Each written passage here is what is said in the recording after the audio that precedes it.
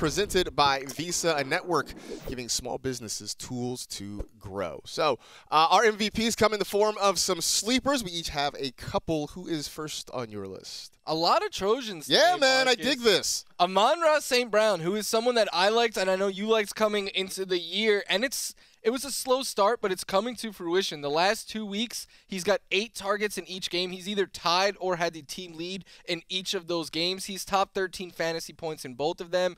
Quintus Cephas left early last week. He's banged up. The Lions are just searching for anyone to step up in the passing game, and with Hawkinson trending down and the other guys banged up, Amon-Ra St. Brown has really stepped up, and something I've said since before the season even started, he's a big slot receiver who I thought could have been a safety blanket to Jared Goff, kind of like a poor man's Cooper Kupp was for Goff out here in LA. And it's starting to happen. So I'm getting pretty excited about St. Brown. I picked him up in a couple of leagues where he was dropped, and I think he's a sleeper in a good matchup against Cincinnati. Yeah, that Kupp comparison just keeps coming up repeatedly, and I think it's starting to become true. It's why I took some late shots on him in a whole lot of drafts, kind of waiting for this moment, and it's finally happening.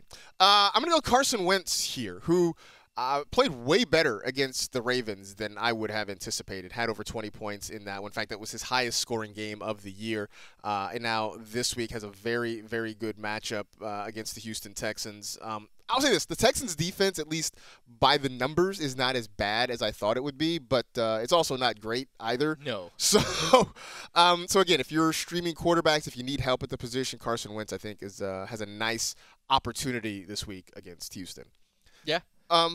Next. I felt bad for him watching him watch the missed field goal at the end of regulation. I felt bad. So yeah, what else could he have done? I mean, he did everything he could to help them get that. He was just like, come on, and then it just I felt bad for the guy. All right, who's your next sleeper? This is definitely a sleeper because this is someone that even as of last week we had on. I think he was rostered in 0% of NFL.com leagues. Ricky Seals-Jones. I know it's kind of gross, but tight end is gross, and it's even grosser with teams on bye this week taking away a couple of must-start options, and then Dallas Goedert being absent from us right now. So I think if you are desperate for a tight end, and many people are, Seals-Jones is a name for you. 8 targets last week, was tied for the second most on the team. He played almost 100% of the snaps. Logan Thomas is on the IR right now, and with him out, Seals-Jones is stepping up and is their #1 tight end. And I think this is going to be a game, Marcus, where against the Chiefs, they're going to have to throw a good amount. We just saw Dawson Knox burn the Chiefs last week, so I think Ricky Seals-Jones is a sleeper tight end this week. He is currently rostered in 0.6% of NFL.com leagues. So I'm going to go out on a limb and say there's a very good chance he is available in your league. If you need tight end help. As somebody who lost Max Williams in a very deep league, I fall into that category. My last sleeper is Evan Ingram, if we're going to stay on tight ends. And I know it's hard for people to kind of get behind the idea of Evan Ingram nowadays. It has not been particularly great. But the last few weeks, he's seen quite a bit of targets. He's had, I believe, 16 targets over the last 3 games. Actually has it's not quite a career high catch rate, but it's pretty close. So he's actually trying to do things with them, and with so many injuries. That was been the big knock on him, right? That he had hands of stone the last couple of years. So with all the injuries in New York, right? Kenny Golladay with that hyperextended knee. Still waiting to see what's going to happen with Sterling Shepard and Darius Slayton. Even Tony's a little banged up, right? A little bit banged up. He's got, a foot injury, I believe. Hopefully he doesn't try to punch anybody else next week. We know Saquon's going to be out. Basically what I'm saying is the Giants need to go somewhere with the football.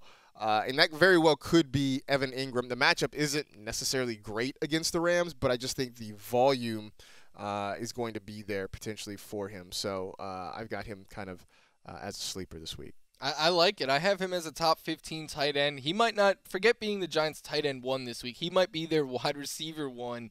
And Mike Glennon's not going to be throwing. If it is Mike Glennon, he's not going to be airing the ball out. He's going to be taking those short shots to Evan Ingram. Yeah, so we'll see how that goes. By the way, this just coming across Twitter as we're sitting here recording this.